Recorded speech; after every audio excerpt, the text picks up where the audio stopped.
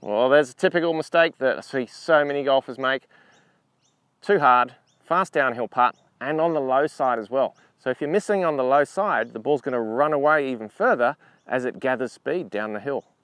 So we definitely need to read these putts better, realize that downhill fast putts are going to break more. In fact, on any fast green, you're going to really have to allow for more break if there is any at all. Occasionally you're going to have a dead straight putt, but more often than not, you really are going to have to aim for a lot of break. And the other big mistake there was just too long a swing. We saw a backswing there of around, I don't know, a foot long, I guess, and it doesn't seem to be an easy thing to do for a lot of golfers to shorten that swing. Let me give you an idea of what's possible. If I go really short backswing here, that's the amount of pressure that's possible. We see golfers say, oh, ran it past, only tapped it, only just touched it.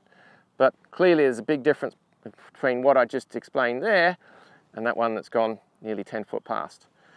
So some golfers hit these putts off the toe. I'm not a big fan of that. It's just a variable that you have to factor in, and the putter can actually twist if you hit it off the toe as well. So I'm not a big fan of that.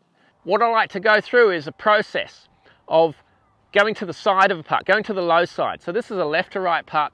So if I go to the low side, then I get a great 3D image of what the putt looks like. So we're reading the speed first. Everyone worries about reading the line, but you actually need to read the speed first, because if the speed changes, then the line changes, the amount of break changes. But clearly, speed being so important on these fast greens, if you can read the speed, get side on, remember low side, then you get this overall picture of what the putt's going to do and how long the putt is and whether it's uphill or downhill. So this is, you can clearly see from here that it's a fast downhill left to right putt. And even from that side on view, I'm starting to get an idea of how much it's going to break as well.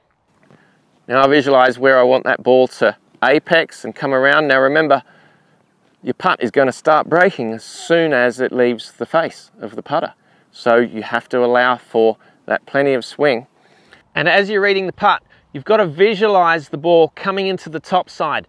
The golf ball, we don't want it to go into the front of the cup, the middle. We want to come in on the top side. We've got to visualize the ball entering the cup on that high side. And that's why a lot of golfers underread putts. They're not actually seeing the ball go into the correct middle of the hole, which is the top side here. So visualize that ball trickling down the hill and curving in and coming in this top side here. And that way you're going to have much more of an idea of the speed as well as the break. All right, one practice stroke, nice and short. That's all I need for this quick putt.